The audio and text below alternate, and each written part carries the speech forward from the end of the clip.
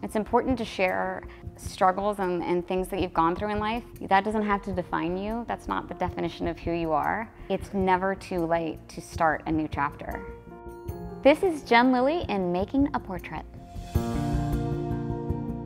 My family is very smart, very funny, they're awesome. Yeah, they're all like wildly smart. They're wickedly witty. I mean, they're just fast. Like, I remember always sitting around the dinner table and being like 5 jokes behind, and they'd be like, what? And I was like, cause a banana. And I would like, ba-da-da-da-da, and I'd come up with my zinger, and they were like, what? And I was like, cause you know, like, and they were like, that was like 5 jokes ago, keep up. So high school Jen was a very mature, sweeter girl than I maybe am now. Like, I feel like sometimes I'm aging backwards. She was very responsible, but also a pushover. I took loving people and kindness almost at my own expense, which I think is sometimes right. I think it's always good to take the high road, but I also think that, you know, being attacked for things, I think it's okay to have a voice and to stand up for yourself. So Jen was a little bit of a doormat in high school. My nickname in high school was Jen for Jesus.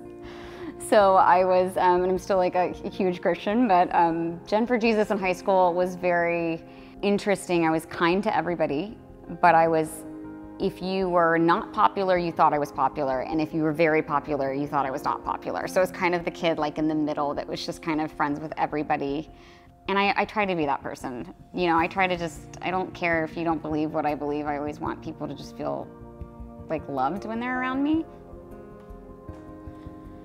So I was actually bulimic for 15 years, which was really, it's interesting because I grew up pretty much as a Christian. Like, I remember I really fell in love with Jesus at age 9. So it wasn't like I didn't know that I had worth. It wasn't like I didn't know that I was not created on purpose and for a purpose. But at the same time, you know, I can't even imagine what it's like to be a girl these days with social media, because it wasn't around, you know, when I was 15. But I think the pressure of, because I have a perfectionist personality, and I grew up in the South where it was like, I was a member of the Clean Plate Club, you know, and just felt like the expectations of beauty that you still had from magazines and celebrities and all of that led me to eating disorders, because I loved food. And so when I discovered that I was able to throw up, I started that pattern.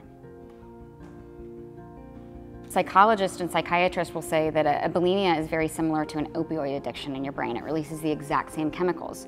So you kind of start on this high, but just like with an opioid addiction, there's like a high, and then the next time the threshold's like here. So it's just like a really hard cycle to break out of. But one thing that my pastor said one day, and I was like, it was kind of the ticket for me. The best definition he could think of for sin was trusting anything more than you trust God. And I was like, wow, that's a really profound definition, because what I'm actually doing is I'm trusting that my bulimia will keep me thin, and keeping me thin will book me the acting job. So I love that I struggled with that for so long and that I broke free, because I would have been the first person to say, like, I'm just gonna struggle with this for the rest of my life. I know it's wrong, I don't wanna struggle with it, but it is what it is. It's important to share struggles and things that you've gone through in life, because so many people go through that. That doesn't have to define you. That's not the definition of who you are. And it's never too late to start a new chapter. I think deep down I've always loved storytelling. I'm a singer as well, and I think that there's just such an art to storytelling through song, and so I've always appreciated stories, but I never took it seriously because I'm from Virginia, and I try in life to not be dramatic, you know, and so it was always just like, why are you crying over spilled milk? Like, that's not who I am as a person. I try to just see the whole perspective and then like make a better choice. So I never related to the theater kids. I thought, like, maybe I just don't get it. Like, maybe I'm not artsy, you know, like maybe I'm just like not really an actor, but I had an interest in it. My second year in college, I was at University of Virginia, and I was walking around campus, and they had these posters all over campus for open auditions for this like indie film that was called The Loss of Life. So finally one day I was like, you know what, I'm gonna audition for that. I'm just gonna see if I could do it. And so I remember I went home to Roanoke, Virginia, 2 hours, and I had an ex-boyfriend who for Christmas had given me a video camera. And so I pulled the video camera out, set it up on the tripod that he gave me, and I remember recording myself doing the lines, and then I would watch it back, because I knew nothing about acting. like nothing. And so I remember watching it back and being like, wow, that was horrible, right? And then I just kept recording it again, like I'm such a perfectionist that I recorded it and watched it back and recorded it and watched it back until I started to believe myself. And once I felt like I got to a place where I believed myself, I was like, okay. So I like packed up my stuff, I drove back to University of Virginia, and I went to the open call audition.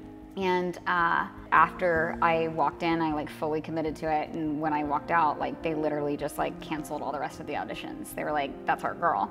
And I remember the next day I got the call that I had booked it. And I was like, oh God, what have I done?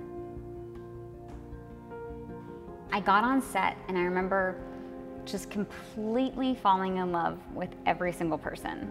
We're all just these artistic people that want to tell a story, but we're having fun on set. And when you call cut, you know, the drama's over.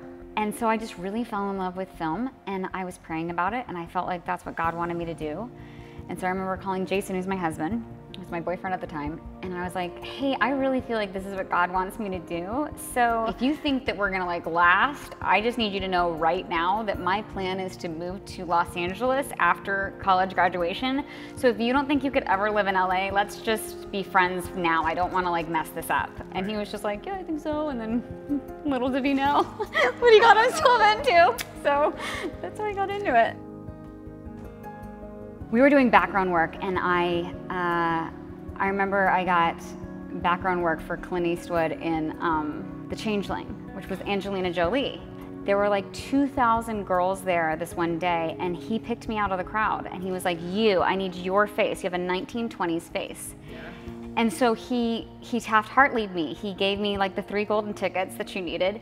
And so I was like a featured person. And then like I had to cry with Angelina Jolie at, I was like a coworker of hers that cried. And I didn't make it into the movie, but that's how I got into SAG. And I remember after that movie, even though it was just background, it was like right when I had moved, it was during the writer's strike. And I remember thinking, I just worked with Angelina Jolie and Clint Eastwood, I'm good. Flash forward to like 2011. The breakdown for The Artist came out. And I remember I called up my agent at the time and I said, listen, Clint Eastwood told me I have a 1920s face. I love silent film. I just did a study on Clara Bow and Charlie Chaplin. No one knows the 1920s like I do, no one. And so she somehow got me an appointment by the grace of God. And ended up that Michel Hazanavicius, the director, he wrote me into the movie.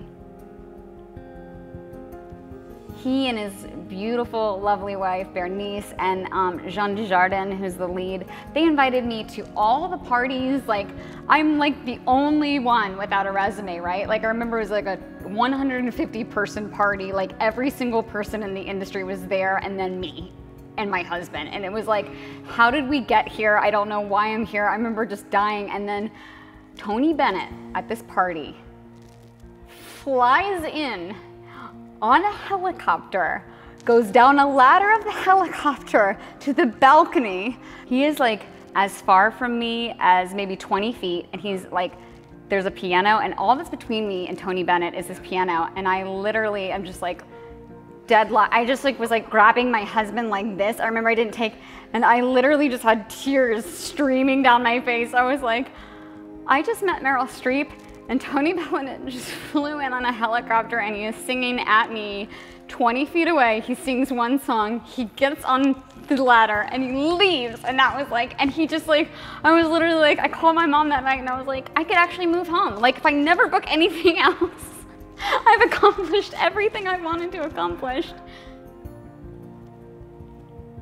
You know, my favorite quote is actually by Mother Teresa. She says, do small things with great love.